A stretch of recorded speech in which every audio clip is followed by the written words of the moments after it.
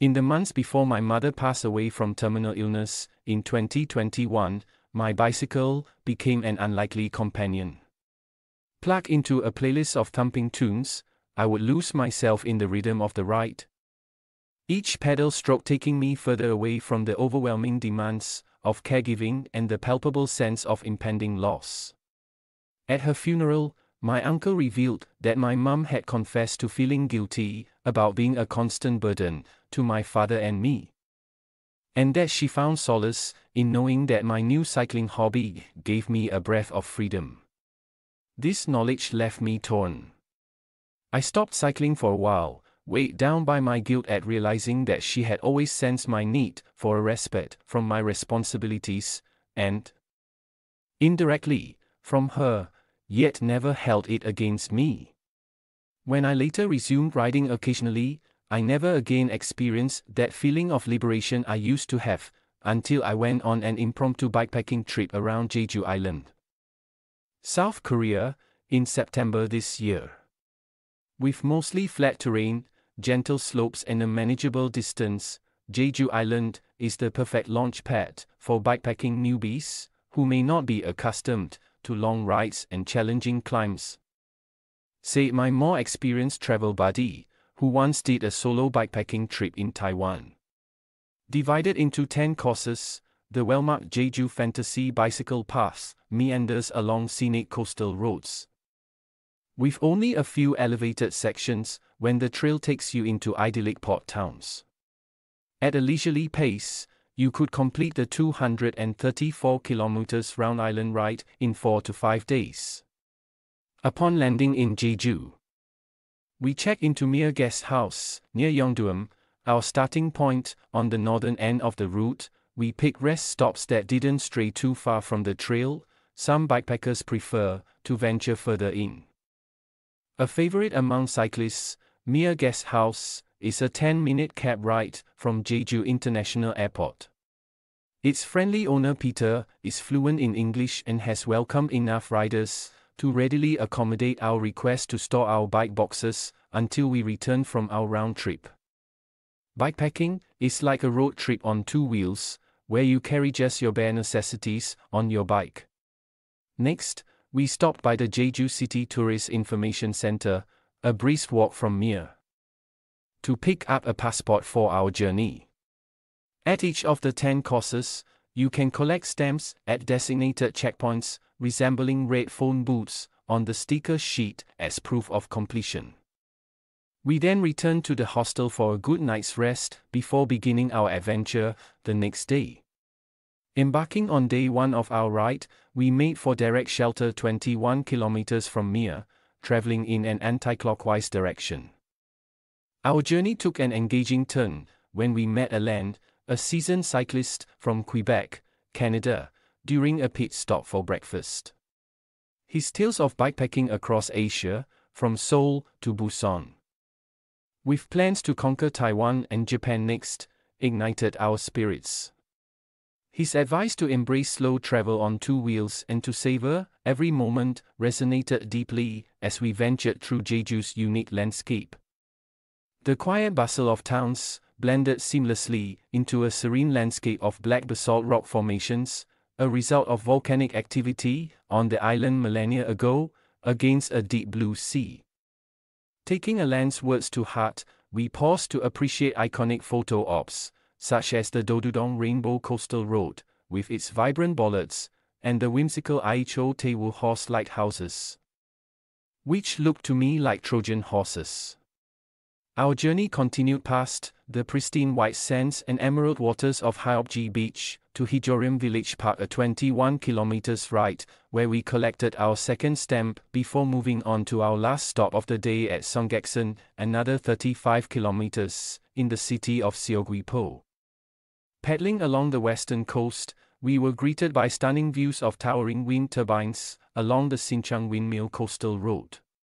Nearing the end of day 1, we faced our first challenge, in the form of formidable headwinds, after nearly 10 hours of cycling. Drained, yet determined, we pushed our bikes for the next 45 minutes and finally arrived at our hostel, Tototot Jeju Backpackers. Weary, but satisfied at having achieved a distance of 85 kilometers on the first day of our bikepacking adventure. We settled in for the night, unaware that the next day would test our limits even further. Opting to go easy, after the previous day's grueling ride, we decided to complete just 2 checkpoints for day 2. Moving from Songgaksan to Bitwan Badong, 30 kilometers, and Sosakak, 14 kilometers. We had been expecting cool September weather of 16 to 20 degrees Celsius, but faced intense heat, coupled with relentless climbs as we headed into the quaint port towns along the southern trail. But in a moment of exhausted epiphany, I was struck by the parallels between cycling and life. Tough, uphill battles often lead to gratifying descents. And you learn not to fear the sight of a looming slope, because unexpected gems might await you at the end, such as the moment when we pushed past an especially steep climb and were rewarded for our perseverance with a breathtaking ocean vista around the corner. Riding on, we passed Bitwan village, where we spotted several black-clad Haeneo Jeju's legendary female divers, and stopped for a moment to admire their incredible strength and resilience. Our relatively short day ended at Gudiok Guest House. After checking in, we explored the buzzing Seogwipo Mill All Market, a blend of traditional and modern, offering everything from local delicacies and produce to Jeju souvenirs and street food. Day 3's journey along the southern coast was a testament to Jeju's unpredictable weather, with sudden thunderstorms forcing us to seek shelter multiple times. Midway through a severely disrupted ride to Pyeongseon Beach, 28 kilometers, we decided to stop for lunch at Mr. Crab. There, we tucked into a hearty Cajun-style seafood boil, served with uniquely Korean elements such as seaweed rice and abalone. Post-lunch, we resumed our journey in contemplative silence along a tranquil tree-lined stretch to our next stop at Songsan Ilchulbong, 22 kilometers. Feeling myself easing into the zone, I looked down to see a yellow butterfly hitching a ride on my handlebar. Lingering for almost a minute, it felt like a comforting sign from my mother, reminding me of the joys of cycling and her presence on my journey. This lifted my spirits, and I silently thanked her as I rode on. Reinvigorated, to our final destination for day 3 at Co-op City Hotel Songsan. As we were on a tight schedule, we didn't make it to catch the sunrise on Songsan Ilchulbong, a bucket list item for many travelers, on day 4. Winding along the eastern coast, we discovered the sparkling Gimyeong Beach, 29 kilometers, with its cobalt blue waters, and the lively Hamdeok Beach, 9 kilometers further along, packed with groups of holiday makers. Stopping to fix a flat tire, we found ourselves serendipitously in front of Mogu Burger, an upscale burger joint known for its specialty carrot, garlic and spinach buns, and spectacular views. Featured on the Netflix travel series The Hungry and the Hairy, the burgers certainly live up to its fame. Happily sated, with one of the best, and most unique, burgers you'll find in Jeju. We were all set to hasten back to Yeongdeum. Our final 25 kilometers, navigating our way back to the city, took us to the peak of Serabong Park, more ascents and descents, Welp, and down to the port of Jeju.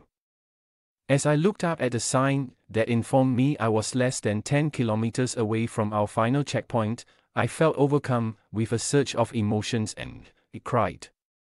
Reflecting on the past few days, I had not anticipated the profound sense of gratitude for life that this journey would awaken in me, nor the sense of fulfillment at having completed my first bikepacking trip. Yet, there was a pang of grief, once again, the realization that I could no longer share stories with my mum hit hard. But in my sorrow, there was also a newfound appreciation for my dad and loved ones, who are still here to listen to tales of my unforgettable experience. My journey was more than just a physical challenge, it was a life-affirming, healing passage through grief. Through it, I learned more about the intertwined nature of joy and sadness, life and loss. Now, whenever I cycle, I take comfort in the enduring connection with my mum and imagine she's along for the ride.